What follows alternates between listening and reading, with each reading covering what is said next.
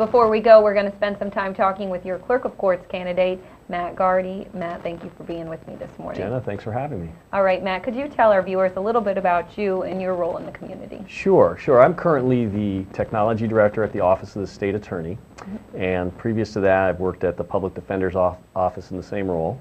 And so for about the last 7 years, I've been involved in either the State Attorney or the Public Defender's Office. And so I consider that the largest customer of the clerk's office. So I have a great understanding of what the customer's needs are. Prior to that, I've worked in technology at the U.S. Army overseas and the U.S. Navy, actually here at the Naval Air Station. And I've been a columnist in some local newspapers. And back in the 1990s, I served on the Burlington, Vermont City Council. I'm originally from Burlington, Vermont.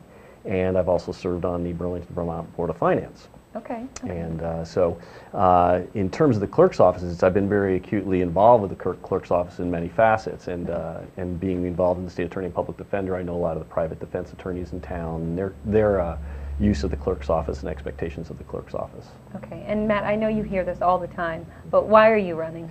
Well, it's really because I think a lot of people don't understand.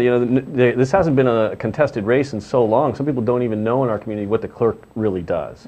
And it's such a vital center part of our community, whether it be overseeing the land records, whether it be overseeing the records for the civil and criminal case files, but also as kind of a financial watchdog of all the various government agencies in the county. It's really critical in so many ways and affects so many people's lives, and I think I have a great understanding of that.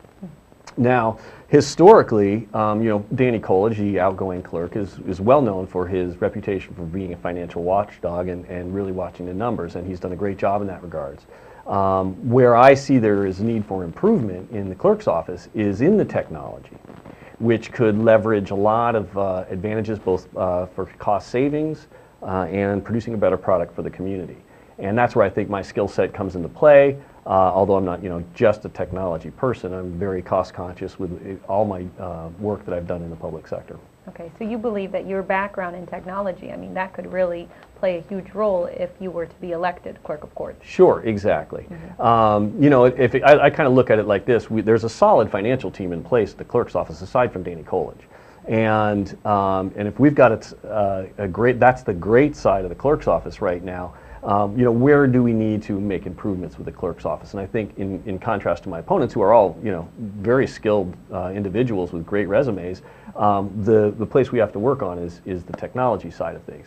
And a lot of it, working in technology, I'm the first one to admit, I do not know everything. And in fact, I'll say part of technology is really learning on the go, on the fly, because what you studied back in college and what you worked on 10 years ago is not what you're working on today. Right, it's different. Exactly. And technology is really problem solving and finding solutions for the end users, finding solutions for the, in this case, the public, and understanding what the needs are of the office itself in terms of its state requirements and things like that. Now, what are the biggest things that you think need improved on the technology side? Well, first and foremost is the clerk's office has been mandated to move ahead with e-filing. And what that means is for all the civil and criminal case files, historically it's all been done with paper. People would either submit the documents in paper and they're stored in paper. This allows for attorneys or pro se litigants or the state attorney and the public defender to be able to submit those documents through an e-portal that the state's already developed. And that would just be an immense time-saving, cost-saving, labor-saving, just from my perspective at the state attorney's office. But if you looked as a whole across the community and the ability for defense attorneys or any attorneys, even in the civil cases, to be able to take advantage of that, it would be a huge advantage to the community. And it's really not, at this point, it would be almost end up saving money. So the sooner you can implement it. There are counties across the state that are completely ready to go and they're already accepting complete e-filing, and we're just kind of I would prioritize it more. And our role as the clerk was to be able to develop a system that would integrate with the state's e-portal. Now that's one aspect of the documents coming in. The other aspect is the documents going out. If you want to go look at a case file right now, you might live in Big Pine, you've got to drive to Key West or Marathon or Plantation Key, wherever that case is, and request to look at that case file. And now we've got into the privacy to protect information. The staff then manually, with magic markers, have to make copies and redact this, and you sometimes can't get it for days just to look at a case file. Wow. And that should all be available online. And I know the case management system, Odyssey, that the clerk's office works with, has the capacity to be doing that electronic redactment. So if we get the documents digitally to start with, and the work is done in terms of redacting, that can become available to the public in an easy fashion from the comfort of their home. Wow. And the state attorney's office, you know.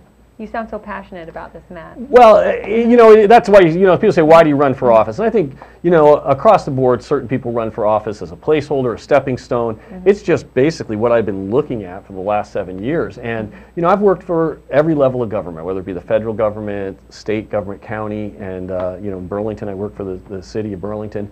And I really gained an appreciation for the frustrations of the public. And I've also been a small business owner, and I think government should be run like a business. And in so many fashions, it's just kind of, well, you got this blank check coming from the taxpayers, and we do okay. I just have a problem with that. I think we should really step it up in terms of government agencies and really do the best we can. And it's, you know, it's not so much that the clerk didn't do that historically, it's just times have changed. Right. And there's so many cost savings, and at the same time, when we're hearing about budget problems, we should really be examining all the ways to save time and labor and resources to accommodate for those shortfalls in budgets. Okay. Well, thank you so much for being with us this morning and for sharing all of this. Yeah, you're welcome. It's great being here. For more information, you can check out his website, mattgardy.com. That's going to do it for us today, everyone. But have a great rest of your day. I'll be back tomorrow morning at 7 a.m. and 8:30.